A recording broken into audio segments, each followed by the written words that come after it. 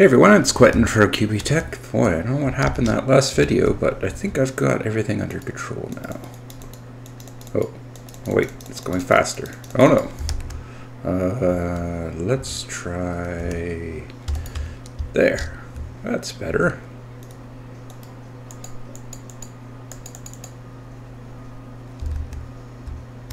Well, look at that.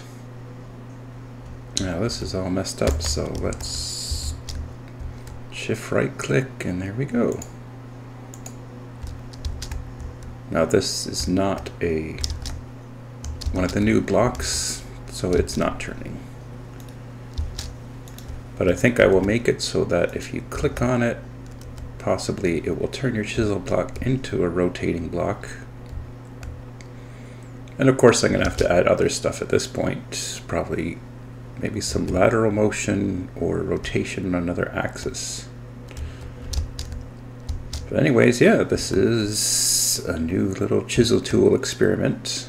We'll see how it goes. I'd also like to add the ability to sync up these blocks. And yeah, maybe be able to turn collision on and off so they can act like doors depending on their state or something along those lines. Just to add functionality to chisel blocks. Anyways, yeah, thanks for watching.